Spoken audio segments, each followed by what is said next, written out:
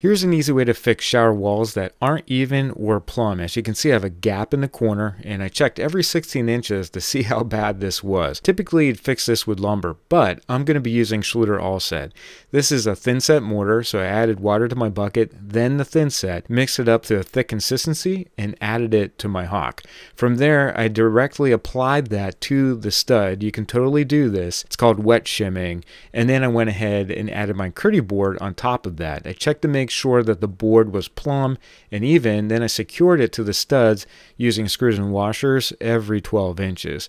Now, if you're building a shower like this and you need help, join our beginner curb shower remodeling course. Enrollment ends August 29th, but this is a great way to make your project easier. So make sure you join today at homerepairtutor.com.